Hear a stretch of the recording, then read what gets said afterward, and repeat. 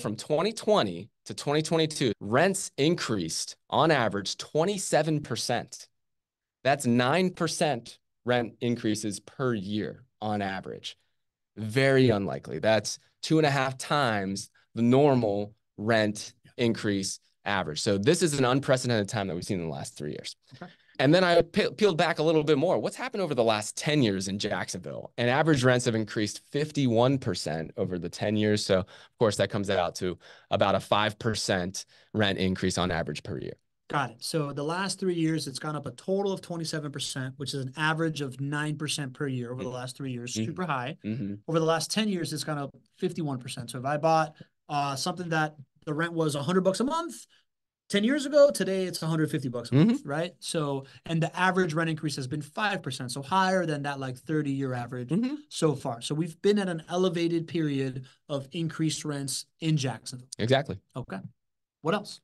Well, then I said, okay, let's look at this from all perspectives here. And the first perspective that I want to look at this is through the investor lens. Okay, if you are an investor who bought a rental property with JWB in 2020, what does life look like right now, knowing that rents have gone up like this? Okay. So that's what I did. I pulled a property a real property that was purchased by a client in 2020. It's here on Lucent Drive on the west side of Jacksonville, one of our 4 core neighborhoods.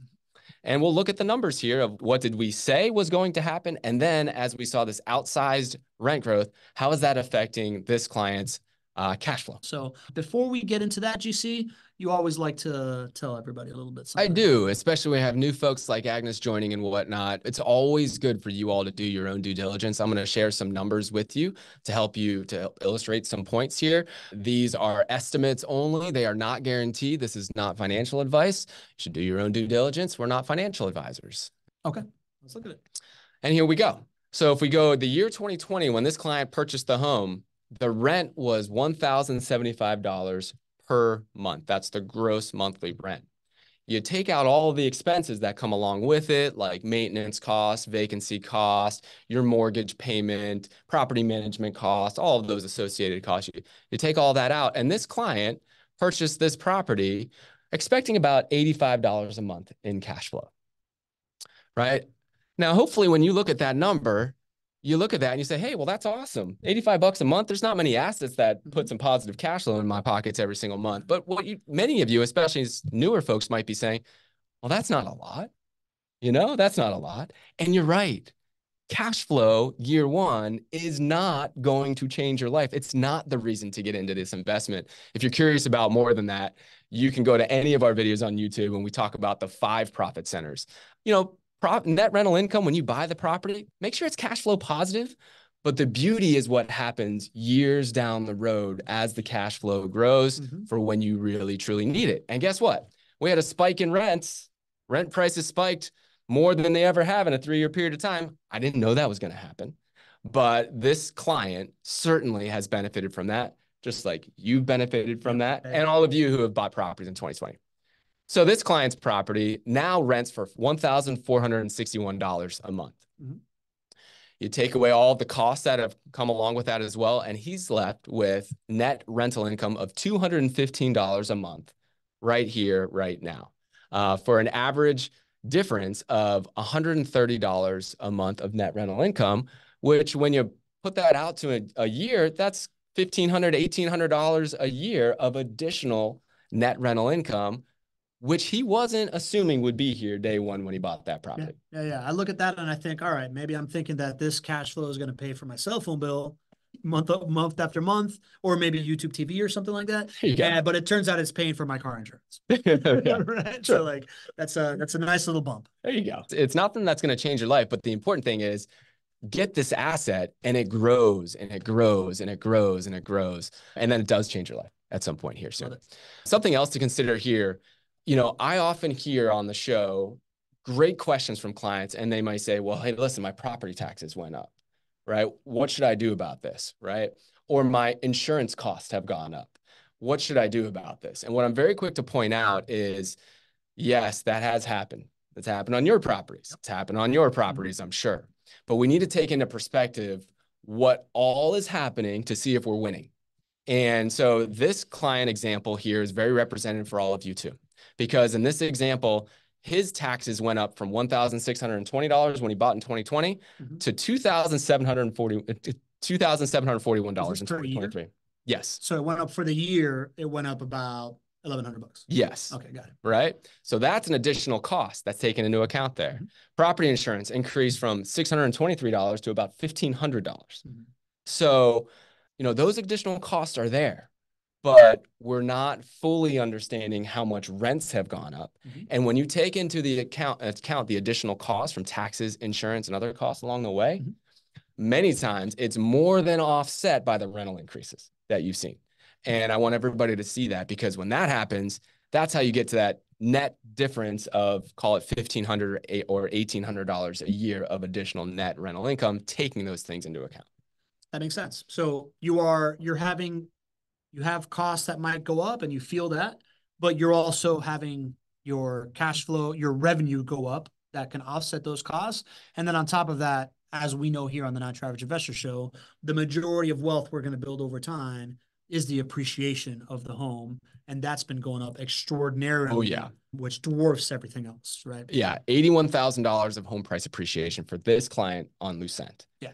So you're winning on a net rental income basis. You're really winning on wealth accumulation when you get to the other profit centers. Makes sense. And then that's the last 3 years, right? But then there's also the idea that, hey, we're in here, we're long-term investors here, right? So it might have only gone up, it might have gone up $180 per month in the first 3 years, but by year 10, this property is going to be at $530 per month in more rent. And then in year 20, it's going to have $1,000 per month in more rent. In year 30, it's going to have another $700 on top of that. So $1,700 more per month.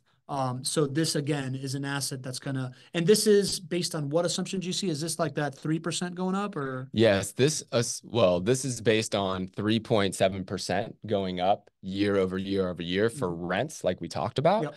But what it also includes is expecting property taxes and insurance costs and other costs as well to be going up. So this is the net rental income 10 years from now of what this client should expect from this home, or 20 years or 30 years. And when you start to see $1,700 in net rental income coming for just one asset, that's where it starts to get life-changing, Super right? Or you stack this with properties, a portfolio is like 3 properties in a portfolio, or 5 or 20, like some of our clients have. Yeah. And now you're seeing the life-changing effects of owning rental properties. Plus your net worth having gone up astronomically, because now we're talking about that home price appreciation. That's really just like a number that, again, completely dwarfs all this stuff. Exactly. And everything that comes with, right? So that's rent growth over time.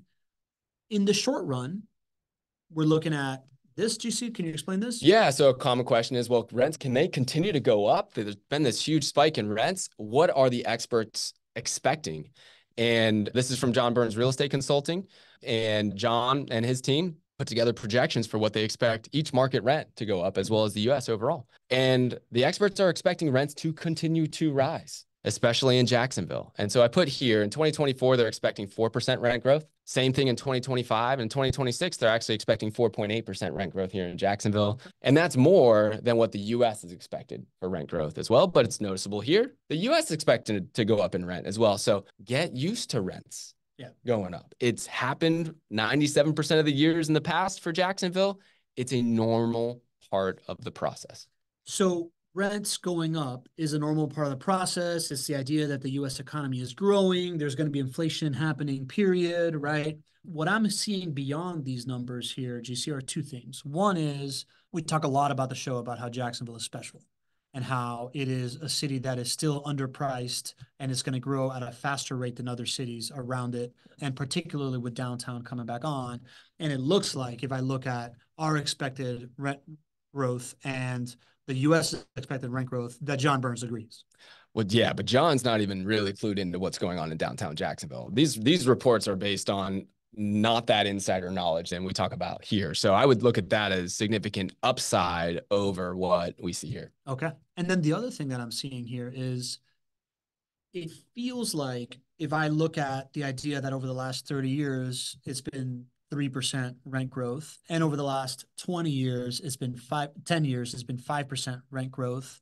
And Burns is expecting over the next 3 years to be at 4% and 4.8% after this like period of like crazy 10% plus.